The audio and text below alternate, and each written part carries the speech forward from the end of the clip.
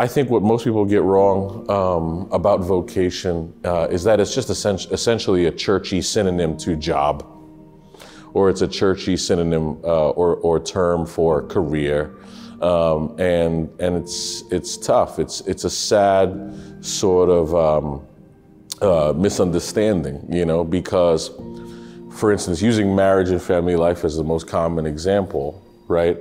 One's vocation as husband and one's vocation as wife is what God is calling you to, is the primary vessel for one's sanctification and holiness, right?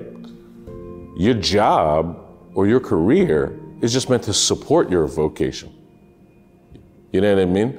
When we're called, you know, into eternity, we're gonna be asked about, you know, how one grew in holiness as a husband, not how you grew, you know, at your 9 to 5.